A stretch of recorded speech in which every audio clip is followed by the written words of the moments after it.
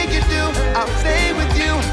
Every day I'll pray for you. Afraid to lose your love. Let's go. Yeah, yeah, yeah, yeah. What's the style when we keep that wild? We must the style when we keep that wild. We must the style when we keep it wild, wild. Yo, yo, yo, this is Marvin Priest, and I'm with USourceMedia. We're heading to the studio right now to do some big things. So go and check them out. Doing great things in the music industry, in the local community. You know what I'm saying? Yeah, out of here. And I'm still here by your side. Girl, I care, and I got to let you know I'll be there when you need someone to hold you. Yes, now I remember when you told me that you would never leave me, baby. Hey, what's good? This is But now I'm feeling USourceMedia kind out of here. lonely. It's your host with the most, RaQuest, and we got a special guest for you today. A real special guest for you, Marvin Priest. How you doing, brother? Yes, What's been happening, man? Chilling, bro. How's your day been? Good, bro. Always good. That's what's up. You know That's what what's I up, mean? man. Yeah. So there's a few questions I want to ask you. You know, tell us a little about the music you make. You know what I mean? That's why I like to start off with pretty much knowing what type of genre of music you make. Yeah. You know, and a little bit about the creating part of your music. Yes, of course. Well, I make all different types of music. I don't label myself to one, but the music of choice is like reggae music. You know, a bit of reggae with a fusion of pop in there, and a little bit of R&B. You know what I mean? I came up through reggae, so that's my genre of choice. But obviously, because I do all different types of music, I've had success with pop and other genres as well. So No doubt.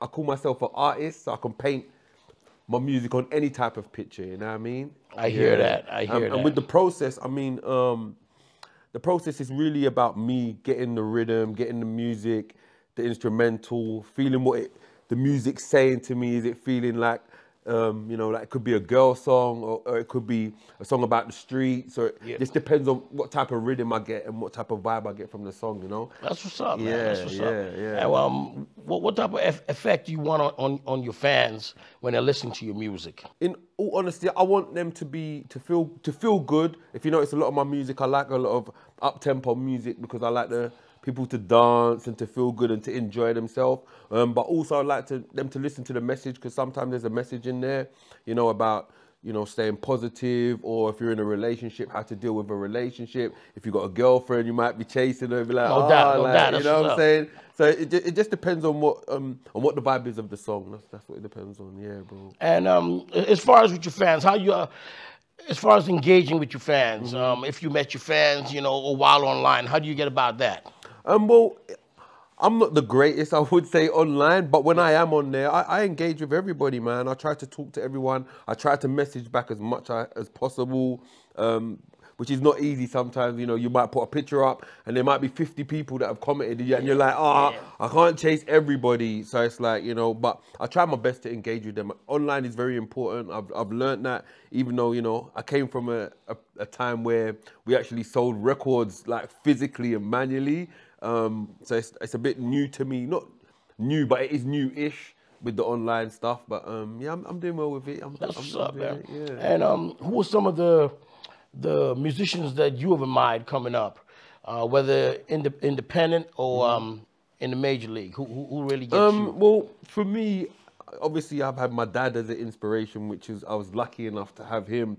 So I always, you know, he's one of my favorite artists. Who's your dad?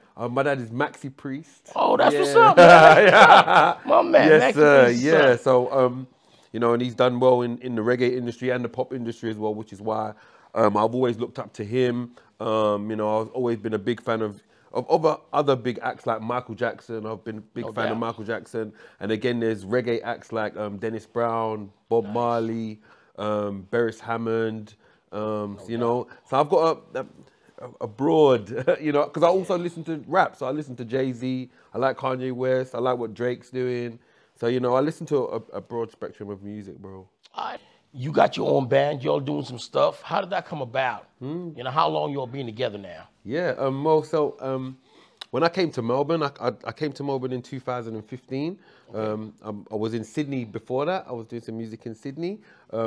you know, because I had a record deal in Sydney. That's how I first came to Australia. Wow. Yeah, so yeah, it's crazy. So I first came to Australia like 2011, put out some pop music because I got a record deal here, and then I moved to Melbourne in 2015, and that's when I joined up with my band. I met some guys, big up Ricky, big up the rest of the band, Brett, Jason, Dufty, Jawaz, Frankie, big them up. But yeah, I met them in Melbourne, just going around, the scene, the music scene, meeting different people. I was like, you know, I want to create my own band because I never had my own band. I always worked with all different musicians. Yeah. So I came, I met these guys, and we all vibed, we all like reggae music. That was the main thing that we all had. So some of them from New Zealand, some of them are from Melbourne. We joined up, listened to some music, what we all liked, and then we just started playing.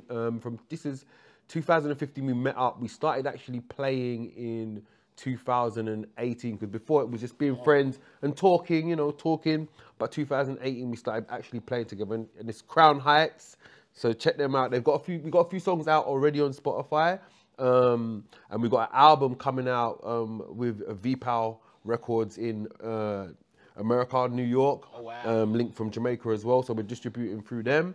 We've just shot some new videos. We're really excited. The album should be coming out this summer.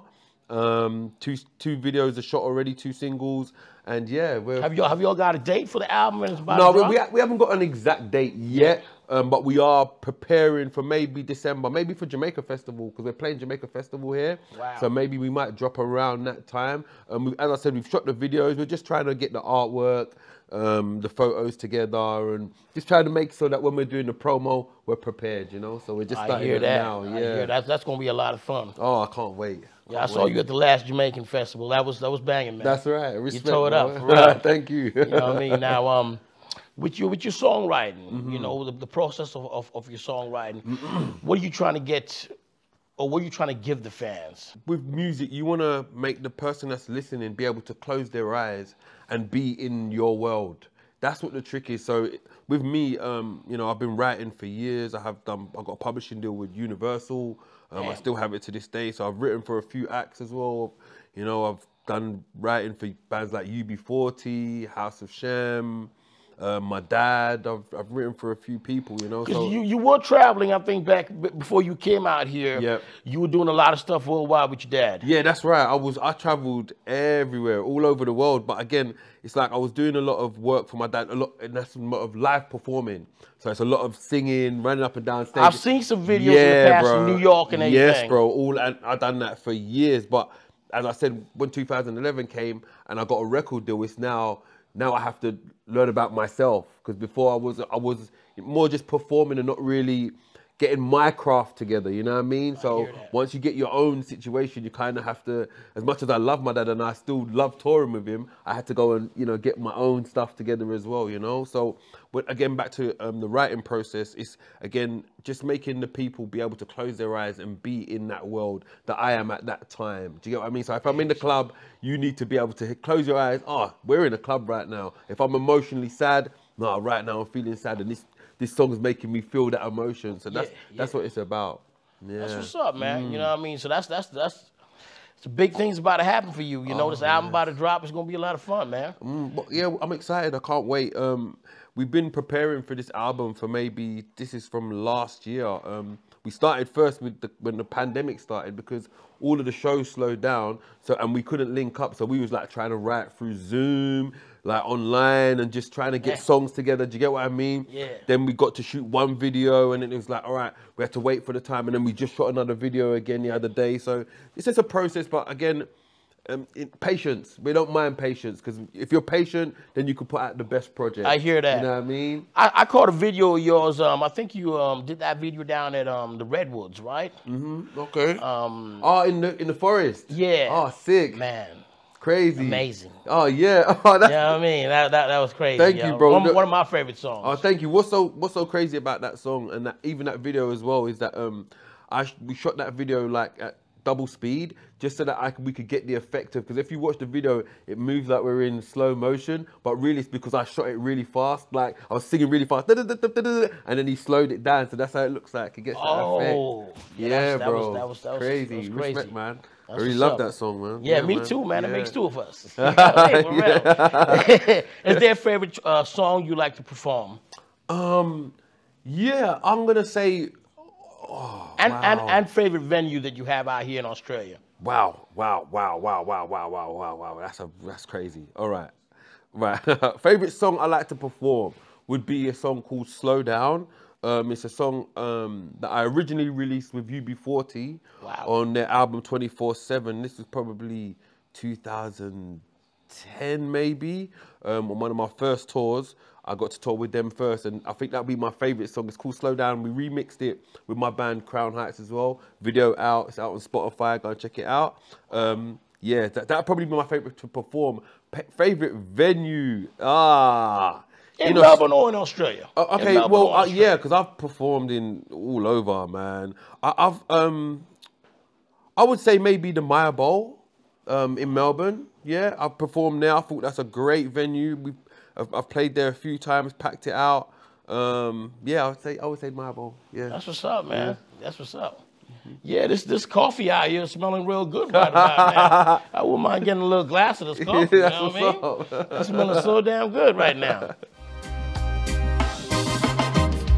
This is how it all began. First it started off as free. We got a little serious, and I'm still here by your side. Girl, I care, and I got to let you know I'll be there when you need someone to hold you. Now I remember when you told me that you would never leave me, baby. All right, don't worry about. I don't Now do I'm equal. I'll feeling do kind about of lonely, equal is 'cause you gone away from me. No, thank you. Slow down, little girl, slow down. Take your time, little girl, slow down. Yeah, this coffee tastes real good, man. Yes, sir. For real. Cheers. Get on Respect top of to the everything. coffee. Yes, sir. Yeah, so I had a couple more other questions I'd love to ask you. You know, give us one thing you dislike about the music industry in Australia. What do I dislike? There's not many things that I dislike. I guess what I would love is if they would give you know, like ARIA awards for reggae music. You know, if they had a category for reggae. I know Melbourne, Victoria have just started doing a category for the reggae awards. But if the bigger, you know, the APRA awards, the ARIAs, if some of these big, you know, companies and award shows in Australia, if they could recognise the reggae music a bit more, that would be, you know, something that I would really appreciate. If some of these major labels would look more into some of the reggae side, or even more so the urban side, because the radio is still such a big thing in Australia. It would be good if we could push those genres as well, and not just them alone, but make sure that they're in the mix with everything else. That would be something that I would love to happen. But industry as a whole, I respect the music industry here. I just would wish that we could have a few changes like that. You like that, yeah, because a lot more has to be funded towards independent music out here. That's right, exactly. You know what I mean? So Australia can catch up with the rest of the world. That's right. No, I completely agree. Because even with us, we found our distribute in America. It would be great if we could actually have a major company here in Australia that would push some of these urban, local, independent acts. That would be amazing. 100%. And what are some of the things you do like about the music industry out here in Australia? Again, there is a few things that I do like. I like the fact that, you know, especially here in Melbourne, there's a lot of local bands that are amazing. The live acts here are crazy. Like, not to say that anywhere else in the world they're not amazing, but Melbourne especially, I found a lot of musicians that could play live. Like, you know, not studio producers banging beats on the MPC, or you know, I'm talking about some people that can play some keys, play some drums, play some bass, play the instruments, and we can all come together and create something together. You know what I mean? Right. So I found amazing talent like that in Australia. So no doubt. You know, that's big what's up, man. Yeah. Yeah, it has. It's got a major big community out here with live bands. That's right. You know what I mean? 100%. That's right. Now with the youth of today, you know, you got a lot of the young kids out here. You know, they ain't got a lot to do. You know, so they be just doing nothing with themselves. And the kids that are coming up in the music industry, what advice can you give the young talent coming up? My advice is, and to keep them motivated as well. Yeah, well, my first bit of advice is to stay true to themselves. Don't follow anybody else. Obviously you have your inspirations and you have people that you admire and you could take bits of them, but stay true to your heart. Stay true to what you feel is going to be good for you, not necessarily what someone else is going to tell you could be good for you. Yeah. Stick to what you feel is good. That would be my first bit of advice. The second bit of advice is to don't feel deflated if it doesn't happen for you immediately, because the best things, the best lessons that I've learned in life are through things that haven't gone my way or mistakes that I've made. It's happened, I've stumbled over them, but I've never just let them bring me down. I use them as lessons. Right, okay, well, next time when I go this way, I'm not gonna do it like that. So don't ever, the advice I give to kids is you're gonna mess up. You're not gonna lose sometimes. You're gonna feel like, oh, it's the end of the world, but it's not. Use that as a stepping stone to step to the next stage and to continue going. That's what my advice would be to the children. You're gonna find losses. It happens. You're gonna take an L now and again, 100%. but don't make it get you down and think, oh, I've got to give up. No, take it, get yourself up and keep going. That's my advice. Yeah, true that. True that. You know, a lot of times, you know, with the youth coming up nowadays, they're quick to sort of, you know, give something a try, and then, you know, it don't work out and sort of leave it.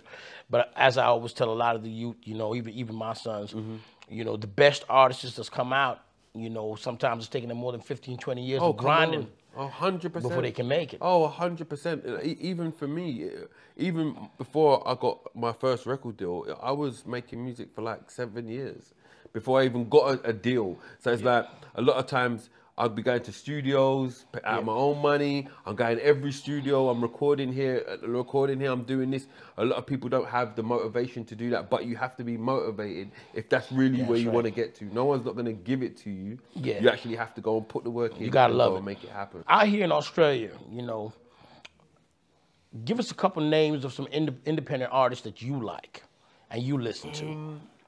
Oh, wow. Independent artists. I can only really... Or even give it a shout out to some of the independent artists you work with. I can give some of my shout outs to the guys that I've worked with myself, you know, like Slicker One, independent artist in the African community, a great artist, big him up. I've done songs with him as well. We got another reggae act called Jatang, independent, coming up as well. I've performed with him. He's got some good videos and good music coming out as well. Obviously, I big up Crown Heights, my own band. There's Russ Jano. There's obviously I'm just bigging up the Melbourne acts. Obviously, there is a lot of other acts that I've worked with, like in the majors already. Like I've worked with Delta Goodrem. Wow. I've worked with Brian McFadden. You know, I've worked with Ronan Keaton. I've worked with producers like DNA. I've worked with a lot of people, but as I just said, I'm trying to big up the independent acts. You know what I mean? Who else? Wow. Fracture, big up my guy Fracture, big up Scotty Hines, and these are like he's good. Yeah, these are like he's an MC. Drill, yeah, exactly. Yeah, and that's not even reggae, but I big up again independent acts, and they're my guys. You know what I mean? So I big them up all the time. You know what I mean? He's on fire. So all of those guys, man. Again, sorry if I've missed some, but there's so many more to mention, but they're just off the top of my head. Yeah, no doubt. Yeah, and how about you know, some of the places that you travel to doing performances, international or out here? Where's some of the places that you've been out to? Wow. Oh, wow. Again, because I've had the pleasure of working with my dad, I've got to, you know, travel. And again, my first tour was with UB40, which was all over America. So I've done everywhere in America, man. I've traveled the whole country, New York, BB King's, all of those places. LA, San Francisco, Las Vegas. I've done Hard Rock Cafe with them. How old were you when you did that first tour with UB40? I would be 20. 23. That's amazing, maybe, man. 21, yeah, 23, something like that. Yeah, I was, again, I've been 23 years old. All I That's classify myself amazing. is I've been blessed because Blessed. I got the opportunity to even go on tour without having put out no music. Do you get what I mean? Just off of the strength of, I've seen him do his thing. He can go, like, let's go. Like, do you get what I mean? So, yeah, I've toured everywhere, man. I've done Europe tours with them, and obviously being from London, so we've done all in London, Germany, Holland, all over Europe, Spain, and obviously we've come over this side as well. So we've done all of Australia, Perth, Brisbane, Adelaide. We've done New Zealand. Like, again, I more like to say where I haven't been. Like, you know, I haven't been to India. I haven't been to Russia. I've been to Brazil. Been all over the Caribbean. You know, I've been to Africa, Zimbabwe, South Africa. Damn, yeah. So it's only a few. There's only a few more places left, bro. You haven't been to Asia just yet? Where would you classify? Where in Asia? Like Japan?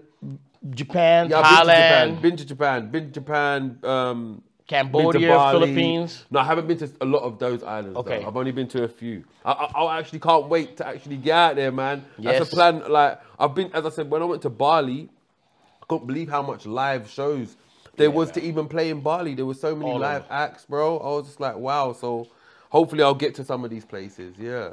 Yeah, and on a positive vibe, what can we tell the people that that's listening and watching us? You know, some good vibes out for them, some good feel goods. What can you give the people? Again, stay motivated, stay positive, because obviously there's a lot going on with the pandemic stuff, and you know, people are getting sick, monkeypox, monkey virus, this and this. I always say, stay positive. Always have a goal. Remain with your family and your friends, your real loyal family and friends. Always keep an eye out for them and look out for anyone that might be not as strong as you and, you know, might need some help. And they might not tell you. So it's always good to look out for everyone. And again, I just remain positive, stay on the right path. You know what's right, you know what's wrong, and remain focused. That's the best advice I can give. Have you done any music with your dad? Yes. You know, and where can we find the music? Yep. And have you released any music with your dad? Yeah, well, again, because I learned a lot from him. My writing started with him. So I used to write songs to try to give it to him. Like, you know, how's this? How's this? He's like, no, you're not ready yet. You're not ready yet. You know what I mean? So, but I did get, this would have been the first song we'd done with him that he actually put out. He put out on one of his albums with Virgin Records in the UK. It was a song called Full 100. Give you the Full 100. That's out now. You can get it on Spotify. That was released by was it Virgin? Yeah, Virgin Records. I'm pretty sure it was Virgin Records. And when they was around, that was my first one with him. And then kept writing. We done some albums and stuff that never got full release. But when I did get my record deal, me and him done another song called "Work It." That's out now. It's a really good song. That's on Spotify. Go and look it up.